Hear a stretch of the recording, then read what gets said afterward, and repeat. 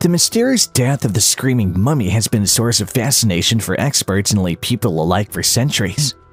The mummy, which was discovered in an Egyptian tomb, has been the subject of numerous theories and speculation.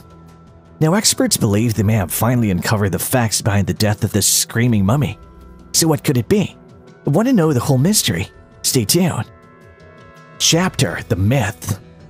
There's no clear indication as to what is causing the mummy to scream. Some people claim that it was because of the embalming procedure, which might have caused the mummy to scream in anguish during the process. Some people are of the opinion that it was because of the curse that Nesperenub himself had set on the mummy. Due to the fact that the mummy was found in a tomb containing a number of other mummies as well as artifacts, it's also likely that the mummy was screaming out of terror or misery. The image of this screaming mummy has emerged as a popular representation of ancient Egypt, and it has been used in a wide variety of media, including books, films, and television series. In addition to that, it has served as a motivation for numerous terrifying movies and video games.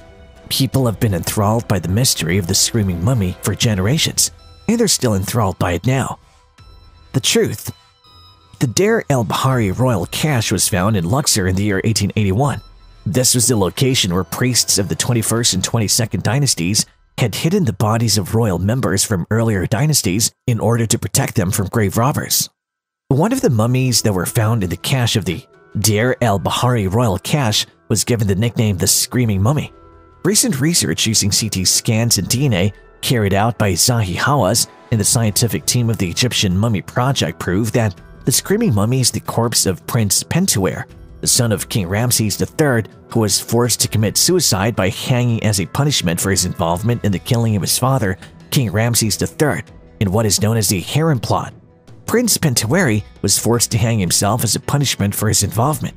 The body of the murderous son was not mummified and instead wrapped in a sheepskin as an additional form of punishment. This suggests that he was considered unclean and was destined to spend eternity in hell, whereas the bodies of the other mummies were wrapped in white linen and mummified with great care. The same royal stash in Deir el-Bahari also housed a mummy of a lady known as the Screaming Woman Mummy, who displayed evidence of fear, suffering, and screaming on her face. Her head is cocked to the right and her legs are bent at the ankles while being wrapped in bandages, in contrast with other mummies which have their mouths covered and are arranged in a vertical position. So what is the reality behind the Screaming Woman Mummy? Why was she laid to rest in a manner that was unlike any other mummies that were created during her historical period? Did the Screaming Woman meet the same end as Prince Pentuer, who was put to death and whose body was not embalmed in a royal manner like that of the other princesses when they passed away? Zahi Hawass and Sahar Selim, a professor of radiology at Cairo University, collaborated on a study of the mummy and inspected it using the Siemens CT equipment that is housed at the Egyptian Museum in Cairo. This was done in an effort to answer the mystery. The writhing, shrieking mummy of the woman is referred to as the royal daughter, the royal sister Mary Taman in writings that are on linen scrolls and are written in the hieratic language. However, the identity of the mummy was not known and it was referred to as the mummy of the unknown woman.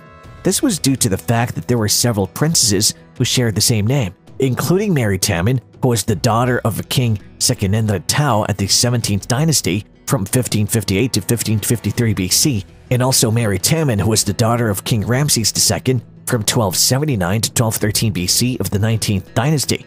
The results of the CT scan that was performed by veteran archaeologists Zahi Hawass and Sahar Selim indicate that the woman's screaming mummy is of a woman who died in her 60s and that her body, unlike that of Pentuer, had received great care from the mummifiers who removed her viscera and inserted expensive materials such as resin and scents in her body cavity using pure linen to wrap the mummy.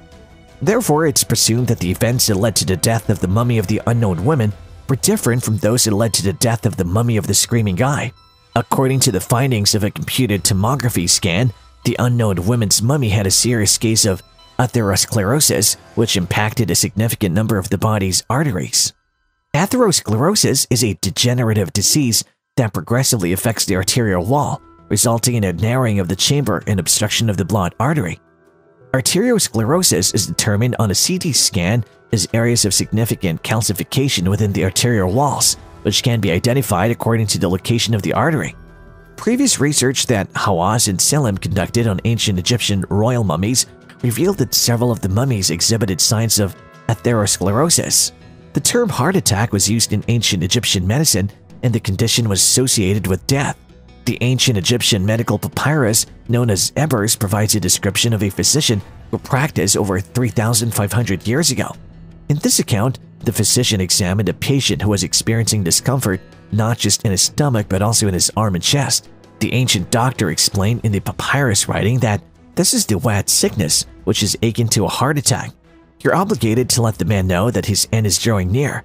A CT scan of an unknown woman's mummy revealed that she had suffered from stiffness in the right and left coronary arteries, as well as the neck arteries, the abdominal and iliac aorta, and the arteries of the lower extremities and legs. Additionally, she had suffered from stiffness in the arteries of the abdomen and iliac aorta. Numerous recent clinical investigations have shown that coronary artery hardening disease is the most common cause of sudden death in adults, and that it's also the leading cause of death overall. In such a serious medical condition, similar to the case of the woman's screaming mummy, contemporary medicine advises administering medications that dissolve blood vessel clots in addition to possibly performing a cardiac catheterization. These treatments are recommended because of the similarities between the two cases. This is done in order to either stop or lessen the damage done to the heart muscle. According to the findings of the research that was carried out by Zahi Hawass and Selim, the coronary vascular thrombosis that the mummy of an unknown woman had caused damage to the heart muscle, which ultimately resulted in her passing away unexpectedly.